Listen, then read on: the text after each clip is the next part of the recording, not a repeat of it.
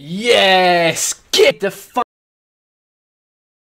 final for the first time since 2007, and that's the first time since Ferguson left, really, that I felt absolutely exhilarated, full of emotion, full of adrenaline, watching Manchester United. That's the first time I can safely say it is Manchester United, the team that under Ferguson was just such a force. And yes, it's one game. Yes, obviously it's not that team, but it felt like watching that team is what I mean. I went absolutely mental when Martial scored that winner.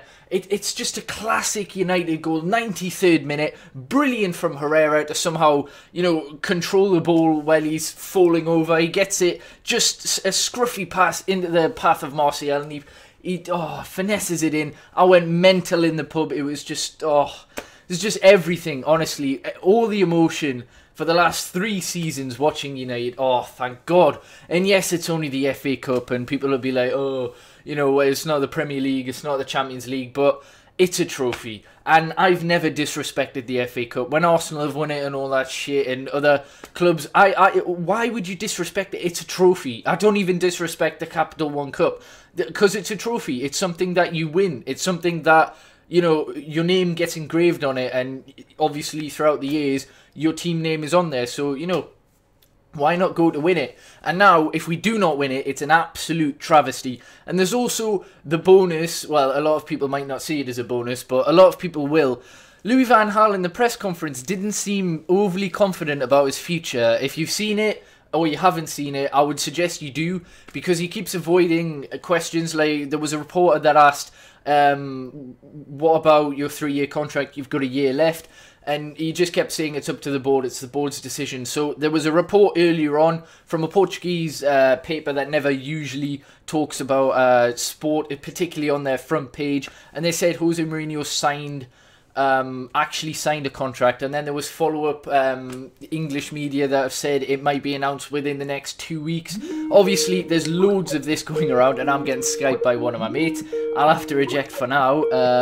Right, anyway, yeah, we're still on this, and yeah, we'll see how it goes with Jose Mourinho. But aside from that, the FA Cup, we're in the final. Let's go and win it. Let's let Louis van Gaal leave on a high. He's going to build us a legacy because of Rashford, Martial, maybe Lingard, Fosu-Mensah, Cameron Brothwick-Jackson, maybe Luke Shaw, all these youngsters, alright? I've gave Van Gaal a lot of stick, but that is one thing, regardless of whether it's injuries that's caused him to use this, he's used them. At the end of the day, he's used them and they've developed. And, there's all this bullshit, Mourinho doesn't use youth. Fuck off. He'll use youth and he'll prove it next year. But anyway, FA Cup final, thank God for that. And now, let's try and get a late push for top 4. I mean, City just won today. Arsenal play Sunderland tomorrow, so we'll see where we are. But in terms of the FA Cup, one more game. Crystal Palace or Watford. No disrespect to either team, but we have to go on and win it. We really do. We are the overwhelming favourites, and we just have to land that now. And that'll be the first trophy since the Community Shield in the Moyes era, and the biggest trophy since the Premier League in Ferguson's era. So I'm delighted, honestly. Oh, typical United. Fellaini, you know what, I haven't even talked about the match really. Fellaini, gotta give him credit. He always comes up in the big games. I put a tweet on Twitter saying Fellaini would score today, and he did. I just had a feeling, because his goals secured us top 4 last year. His goals, there was another goal in the Champions League, I think, or something like that. He pops up with crucial goals is what I'm trying to say, and he did it again. And then obviously we had that penalty with Fosu-Mensah. Louis van Gaal subbed him off 5 minutes later. I don't think it justified that. Like, that was just the kind of tackle that you want to see now and again. It probably was a penalty, but I don't want to stop him from doing these sort of challenges, because a lot of the time they're fantastic. This one might be mistimed, but we've got David De Gea in there, who I now firmly believe is the world's best goalkeeper. I haven't said that before because I generally... Oh, for fuck's sake. Skype again. I haven't told him I'm doing a match review. Anyway, yeah.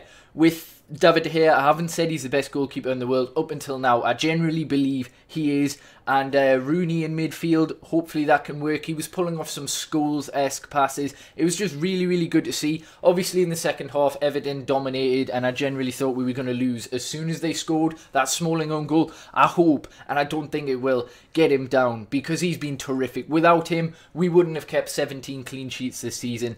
David De Gea is amazing, but you need at least one defender who's consistent, like absolutely consistent, and is a default centre-back. Blind's done really, really well in a position that it doesn't really know. And as for full-backs, we've used about 15 because of injuries. But anyway, I'm rambling. We're in the final. Get in. I'm delighted with that. Just, the old United, it felt like it was back. And that is all that matters.